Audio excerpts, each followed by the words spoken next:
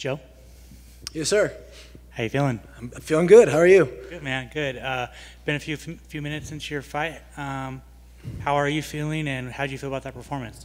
Yeah, I feel good. You know, a little banged up, but nothing crazy. I'm proud of that performance. I mean, that's a tough guy. It's a well-rounded guy. Very explosive, very dangerous through the entire fight. I really thought I had him finished in the second. He probably grabbed my glove 7 or 8 times, so that got tough. But, you know, Chris Tagnoni, the ref, did an awesome job. You know, I really, really appreciate him, you know, actually being on top of the action. Because like I said in an interview back there, I've been a back taker for a long time, and I'm no stranger to guys grabbing my glove. And you call it out, and they don't say anything. You know, I had to call it out a couple times, but, you know, ultimately he took a point, which was the right thing to do. So, you know, it's hard to tell with judging and everything, but I wasn't parading around holding my hands up, not because I didn't think we got it. I just, I popped my rib out on a kind of a failed takedown in the third. So I just wanted to hold myself up against the fence and let the judges do their thing. I don't need to parade around and put on, you know, smoke and mirrors. I'm going to do my work and then wait for the result, you know. So, yeah, I'm proud of the performance. It was tough. I've had some finesse performances in the UFC now, and I've had some grinds, and this was a grind, but I'm proud of that. What was the game plan going into the fight? Compete. You know, I can't be lackadaisical in any position. You know, the only spot I think I was on my back and closed guard in the third. In the first, I think it was a smart thing because I had got dropped. My equilibrium came right back as soon as we hit the ground, but I was going for submissions. I was not being content. In the third, a little content, but we got back up, you know, and I started slinging again. So, yeah, it was competing for every single position. Can't be complacent, can't be lackadaisical. And when I did that, I think that was ultimately the difference. He cracked you in the first round. How hurt were you? Were you dazed? Like what? Surprisingly, no. You know, I know that's the cliche thing. I wasn't hurt. I was when he hit me, and by the time my butt hit the floor, I was back. It was equilibrium. My legs felt great. Felt good getting right into the submissions right away. I gave a couple like silent conversations with my corner, some nods and stuff, and we were fine, which is awesome. It's always a great feeling when you know you get hit and you're like, oh, okay, that was definitely his best shot. It's the first 2 minutes. You don't get more explosive than that, and we're still here. You know, we're never out of a fight. So, yeah, I mean, God has blessed me tonight with a great performance and kept me sober-minded out there and in the present. And that's all I was praying for and asking for going into the fight. And that's exactly what happened. So I just feel super blessed tonight. How does it feel to be back in the win column? I wanted to go back to your previous fight. It was your first loss in the UFC. What were the emotions like that night? And like, you know, just kind of talk about that. Yeah, you know, it was similar to this fight in the sense it was close, but I was more complacent. You know, I don't think I fought tooth and nail for the things that I needed to fight for. So that was a big thing, and it was a slow cook coming out of that fight. You know, we had a fun third round in that last fight, and you came out on a high because we were competing. You know, we were having fun. It was almost like a spar, but every passing day that went by was, you know, it stung worse and worse and worse. And you know, for 8 months I had to sit on that and stew on it. But ultimately it led me to a lot of great changes and to look at my own career, my own life in every single area, you know, mentally, physically, spiritually. And, you know, it made me a better man and a better fighter. So while I wanted that win desperately, I probably wouldn't have got this one without that. So, you know, God works in mysterious ways, and a lot of times it's years and years till I'll see why that happened. But in the short term, I can definitely see some benefits to that decision going his way, and that's ultimately what I have to do tonight is can't be a victim of getting my hand raised in a tough decision. I have to look at it and study it, and, you know, the same way when I lost, go back to the drawing board. We're going to do the same thing after this, of course. So, you know, so many good things to take out of wins and losses, and that's fighting. You know, this game's changing so much. There's so much to learn every single time. In your off time, you got able to compete against Cowboy. You tapped him. How'd that feel? It was awesome, you know. It really, I did a couple things like that. I went to the ADCC trials. I went 2-1 there. You know, it's some of the best guys in the world, so it is tough to go into you know, it's a completely different sport now and go compete. I did that. I did the UFC Fight Pass Invitational here against Gregory Rodriguez, who's a gigantic middleweight monster, and then Cowboy. But the big thing with that was exactly what I've been talking about, competing. You know, I love to compete, and getting to the UFC, that pressure came in. You know, I was 3-0 at the time, and start worrying about things I didn't worry about, not image in a bad way where I'm like, you know, not training or anything, but just going like, oh man, this person doesn't think I'm good enough, that person doesn't. It does not matter.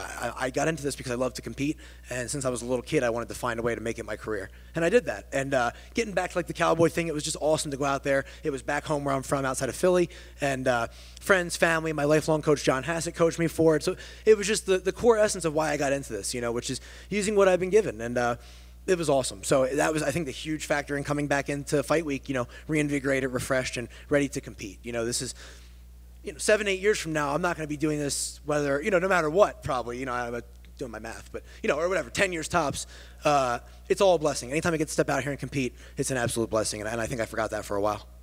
When would you like to get back in the cage? As soon as possible. I got a little ribbon issue right now. We'll see how long that heals up. But yeah, I think definitely before the end of the year. You know, I'd like to be more active than I've been. But anytime I can get out here and compete, it's amazing. So I'll be ready when they call as long as I'm healthy. So that's it. Right now, I just want to get home, hug my wife, my daughter.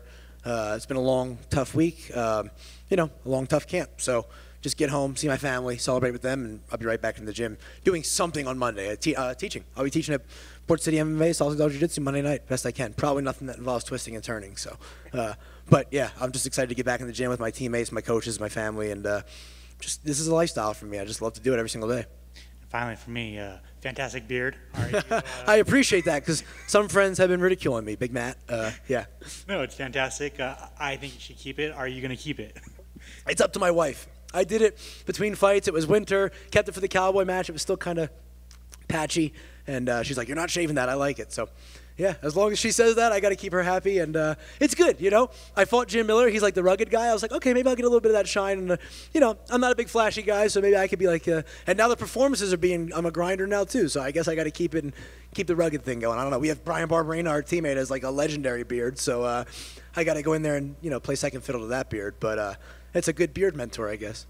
Yeah, it is a fantastic beard, and congratulations. Thank you. When Dan Ige was here, he talked about, like, you believe your own hype. And you kind of touched on something similar with, you know, it being a blessing. What happens? Well, what is it that this, you know, takes you away from having a good time and being Joe? Yeah, it wasn't believing my own hype. It was the opposite. You know, it was, you know, we shame ourselves all the time. You know, it's what we do.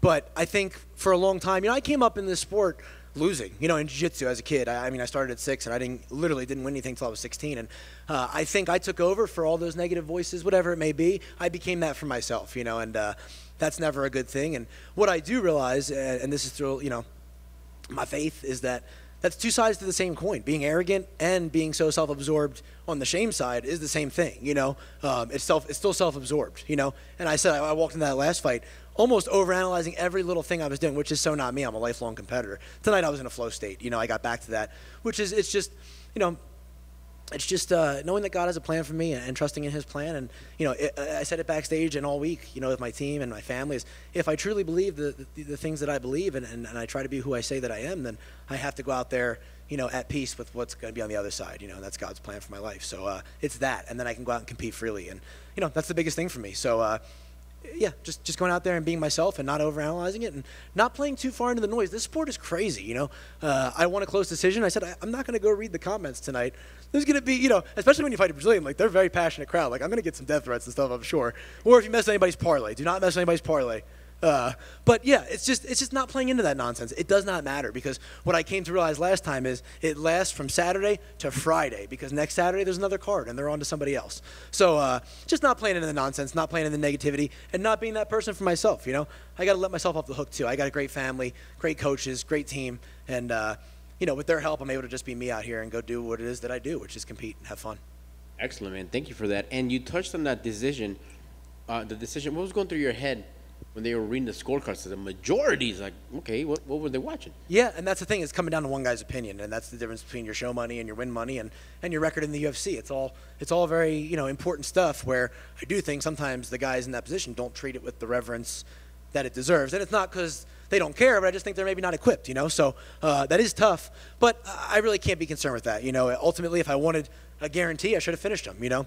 Probably would have helped if his fingers weren't inside my gloves almost double digits. But, you know, it is what it is. So I was just waiting. That's why I wasn't running around dancing, singing. Ultimately, I don't think the judges are looking at that. You know, he was putting on a performance, and that's fine. That's his personality. It's not mine. So I'm going to put out the best performance I possibly can and let the rest take care of itself. And, you know, last time, you know, we had to wait for the decision. It went to the other guy, and this time it went to me. So everybody's so tough. It's so competitive. I got to be okay with what's going to happen and be at peace with it. But I am truly blessed that I got my hand raised, and I'm living to fight another day, you know, and that's all I can ask for. Sounds good, Joe. And lastly, any names? You're not a big calling out person. That's not your style. But how soon do we get to see you back in the cage with that sweet new beard? This is great, you guys. This is great for my self-esteem. Thank you. I appreciate this.